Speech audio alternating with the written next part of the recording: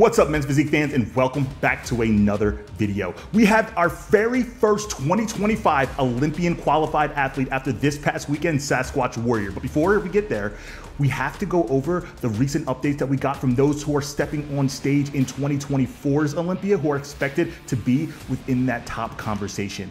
And is Raymont Edmonds back? Please tell me he's back. Guys, we have a lot to catch up on, so let's sit back, relax, and enjoy this video. No, they wanna take it off from me, so I give what it takes. Whole life been a miracle, seen everything but a cape. Why would I stop now? Found everything on a journey, but another way. This past weekend in Seattle, Washington, the very first qualifying opportunity for 2025 Olympia took place. And guys, it's safe to say, not only are current Olympians doing everything in their power to already punch their tickets for next year's Olympia, but there's a lot of young and hungry guys trying to get ahead of the schedule in order for them to maximize their window in order to be the best versions of themselves come next year's Olympia. So before we get into that, I do want to give a quick shout out to our top 5 finalists, starting off with number 5 on this list in Dustin Alves. You guys have heard me say this name a lot on this channel. A guy who's consistently in those top call outs. Now, though he has placed as high as second multiple times just this season, he did fall back to 5th place in a lineup that truly was a phenomenal lineup. Dustin Alves has a phenomenal physique. He is very balanced from front to back, and he is somebody who was consistently in those top callouts for a reason. He does need to continue to add on a little bit more tissue in his chest, which is simply going to fill out a wide frame that he already has. But when he does that, there's no doubt in my mind that he is going to be a guy who not only is in those top callouts, but finally punching his ticket for the Olympia. Again, he has one of the best backs on any given stage, and he can continue to fine-tune that conditioning. Like I said, continue to progress in his off seasons in order to put on the necessary amount of tissue. He is going to be an Olympia qualified athlete. You guys are hearing it here because I firmly believe this physique is what the men's physique division is looking for. And coming in at 4th place, we have John Reese. And I'll be honest, I wasn't too familiar with him going into this show. And not only that, I believe this is the very first time I've ever spoken about him on this channel. And I wouldn't be surprised if this is the highest placing he's ever had in his career, but he did bring a phenomenal package. Now, a few things that I do want to see John continue to fine tune is simply his posing and his presentation, right? In order to manipulate that waistline, I do believe he is going to need to angle himself a little bit better in order to stand next to those guys with supreme structures. But the one thing that John has comparative to anybody else, especially in this lineup, is a crazy back. And it's safe to say, and this is something that I love seeing in the men's physique division, because this wasn't happening just a couple years ago, where the backs are developing dramatically. And if you don't have a good back on a stage, there's a good chance you're not going to be in those top call outs. But I will say this, John, he has the best back on this stage, and that's why I believe he was in the 4th place spot today. But again, a guy with a lot of potential. He looks like an older individual, so it was really cool to see somebody who's older and also running it with the young guys. So I do believe John has a phenomenal physique, and he has a bright future in this division. And coming in at 3rd place, you have your USA's overall champion in 2022 in TJ Sanchez. And I've had the pleasure of following TJ's career ever since he first turned pro in 2022. I've seen what him and Cuts have been able to do in a short amount of time in order to maximize this guy's potential. And it's safe to say on this given day, his potential was shown, because this guy has truly put on tons of tissue, not only since turning pro, but since he started to compete last year as a pro. And one thing that I have noticed about TJ is he's always had a phenomenal structure. The one thing he needed to continue to do was add general detail throughout his midsection.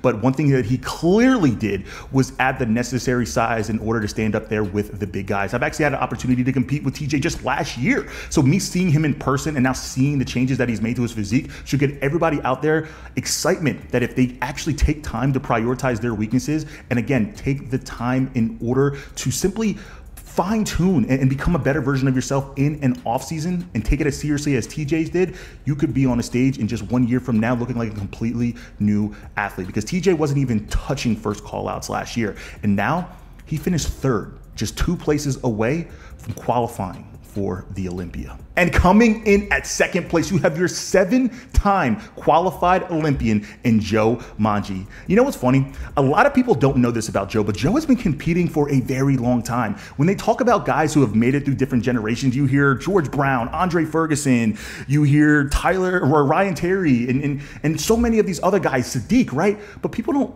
realize that Joe has also been one of those guys who have been standing alongside of these guys for years.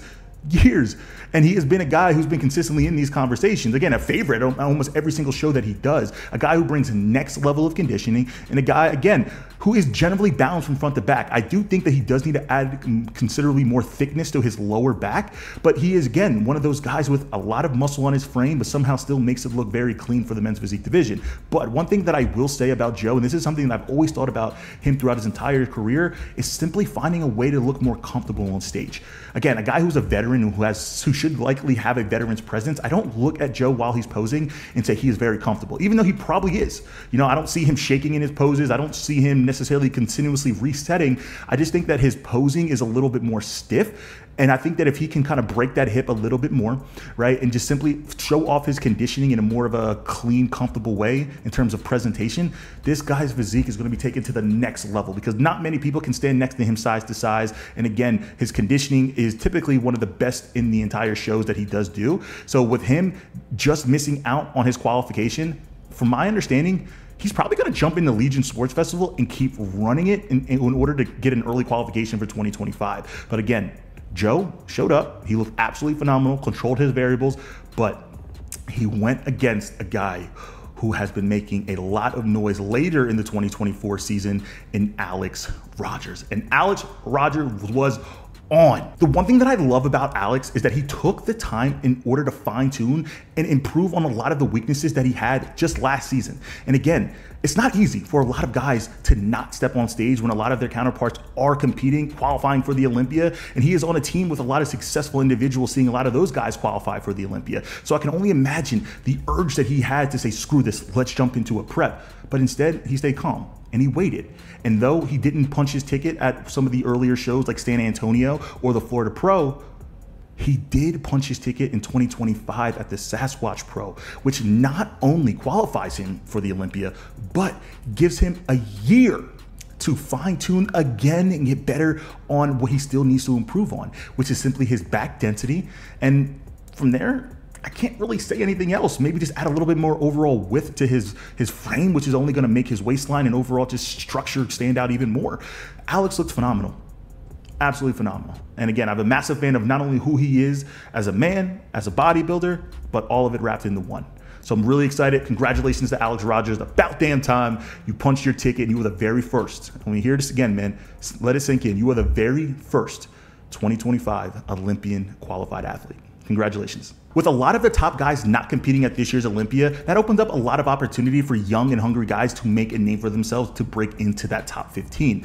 But there are a general consensus of those who believe, who have been in that conversation in the past, who will be there again based off of the list. So we have some recent updates from 4 of those guys who have either been in that top call out or who are looking to be in that top call out this year. And starting off with your 4th ranked men's physique athlete in the world, we have Emmanuel Hunter. And guys, I think Emmanuel is very slept on. I think more recency bias has taken over because he hasn't competed in a long time, and he's one of those guys who doesn't have a crazy social media presence, and he's more under the radar. But people forget just how dominant that he can be when he is 100% on in the best version of himself. And we saw that last year at the Olympia. He went from 11th place and jumped all the way to 4th place.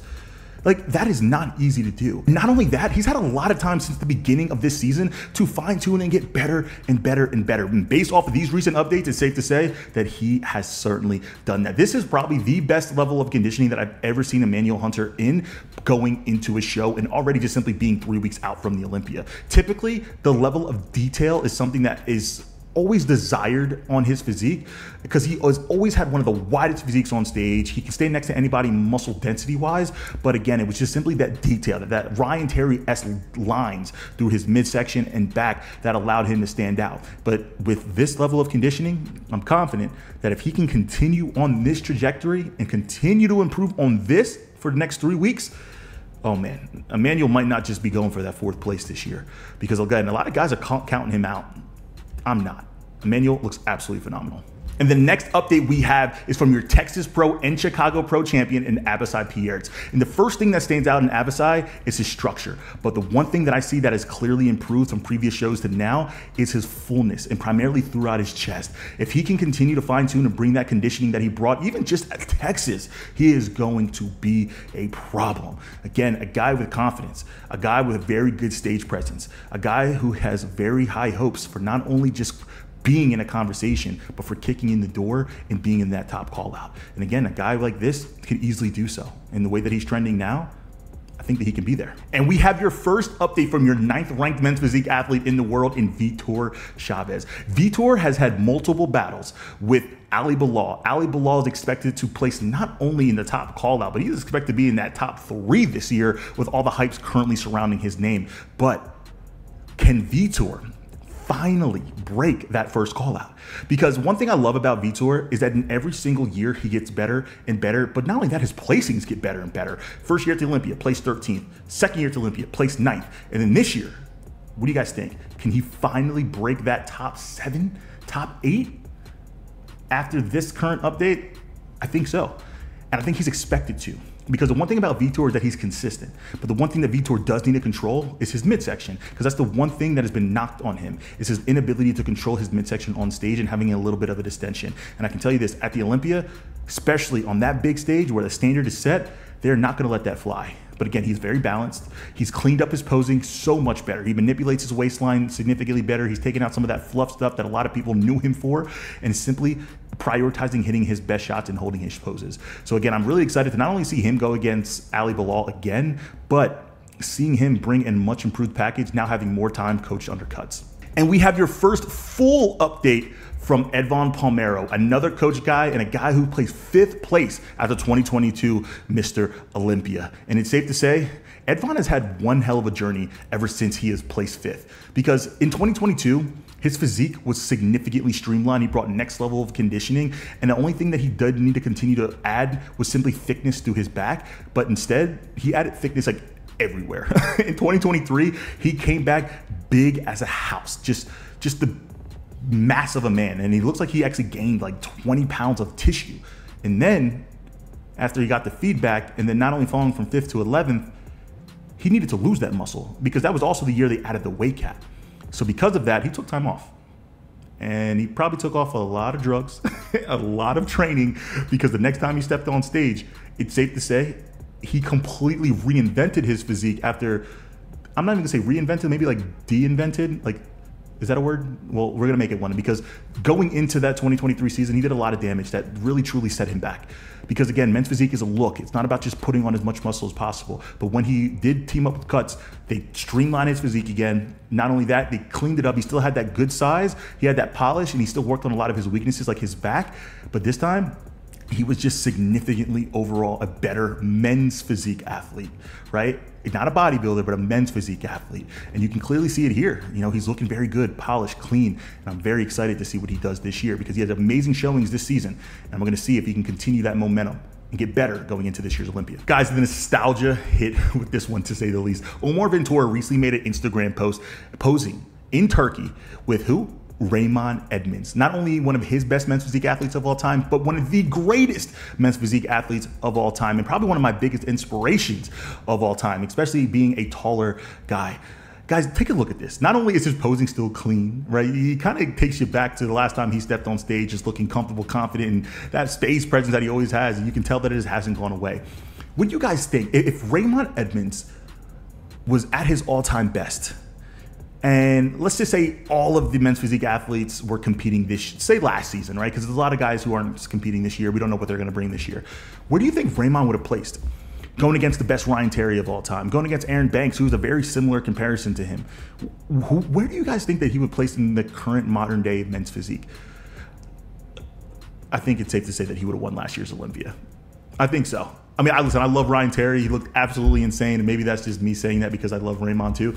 But I think that Raymond would have got him.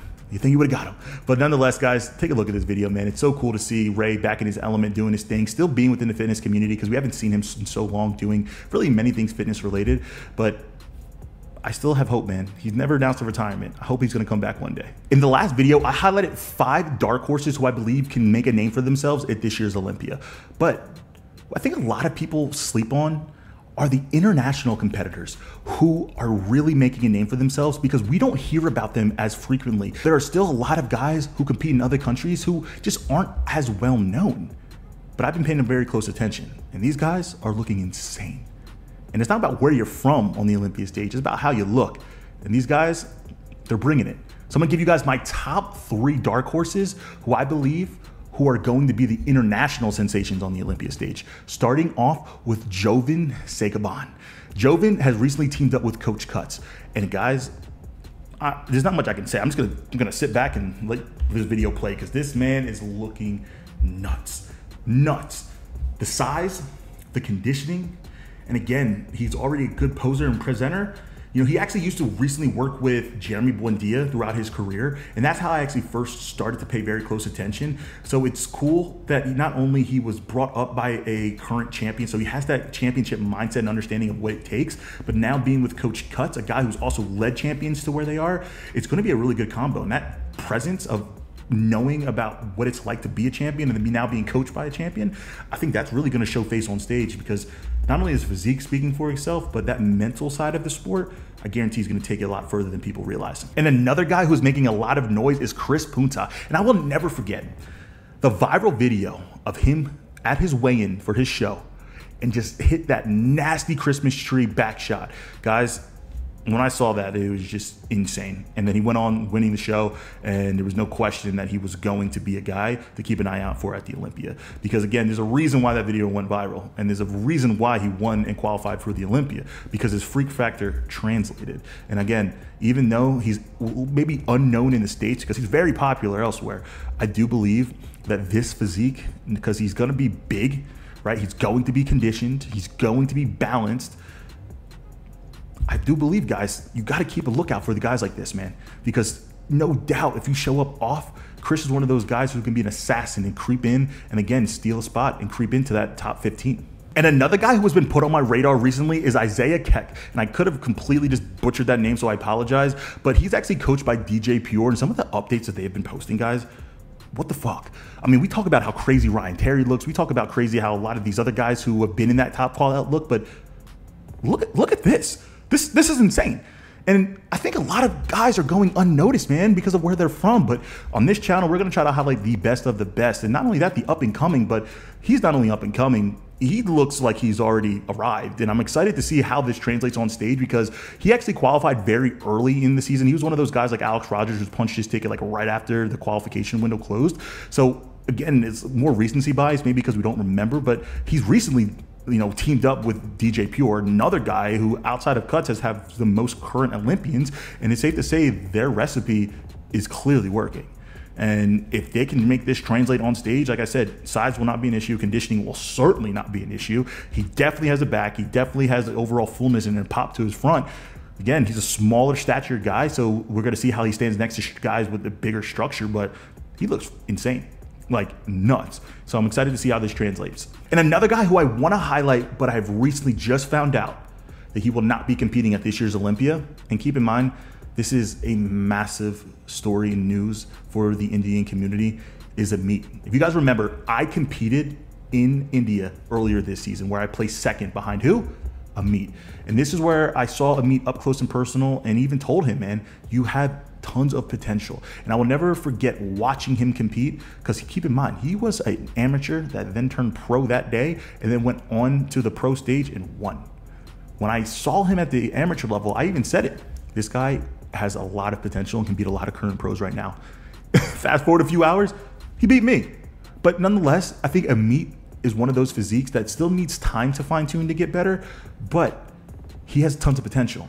And it sucks that India, especially with not a lot of guys out of India, just having an opportunity to make noise at the Olympia, Amit was one of those guys who I truly believe could. Maybe not this season, but eventually could. And one thing I will say is the reason why is the visa issues. And we've seen this happen for a lot of guys, especially in the open bodybuilding division, but a lot of guys not be able to get their visa. I spoke with him and he told me that he was denied 4 times in order to get to the States and compete. And I can only imagine his mental state throughout the entire process of a prep, getting denied, and not necessarily knowing whether or not he was even going to step on stage. Because like I said, he has a whole country behind him. You know, we have our families, we have our fan bases, the people who follow us on social media, but he's a country, a whole country, an amazing one too, who are passionate about this sport. So I can only imagine where his head is, but nonetheless, brother, the fact that you qualify for the Olympia should be a massive win in itself. But again, he is going to be an amazing athlete to pay attention to moving forward, and I'm definitely going to get my get back very soon. But again, man, I'm sorry to hear that you won't be competing at this year's Olympia, and again, use this as motivation to get better, because you will be back. And now that you are caught up on all things men's physique, I want to take a quick second to thank each and every single one of you guys who have recently supported the hero campaign for the Manifest competition wear brand. Guys, as an owner of the business, it's hard to put into words just not only how thankful I am, but more importantly, to actually see the vision that you had being manifested into actual reality. I can't stress that enough, man. We made these board shorts not to make money. We made these board shorts to truly elevate the men's physique division and add value in ways that other brands aren't doing, by simply enhancing your look on stage, not just by the designs, but also by the fit, the material, and also the way that we cut the shorts in order to make you stand out on stage. I'm telling you guys right now, investing in the Manifest competition wear brand is investing in the best version of you stepping on stage. So guys, if you haven't already, if you have an upcoming show, you have a show that you are competing for in the future, right? I'm telling you guys right now, because we do not restock designs, make sure you go shop the hero campaign, because these are the best board shorts out. I can promise you that. If you are looking for a coach, this will be the last week that I'm accepting clients before I completely shut down my onboarding process as I go into the Olympia prep. So all you guys have to do is click the link below, and I can promise you guys this: the process will not be easy. I'm going to raise the standard of what you think is a heightened version of you, but my job is to maximize your potential, and I can promise you this: I will do that. I cannot wait. Whether you guys want to turn pro, step on stage for the first time, shut it down and grow for the 2025 season, lifestyle client, it doesn't matter. I'm going to help you become the best version of you. And with that being said, I will see you guys in the next video.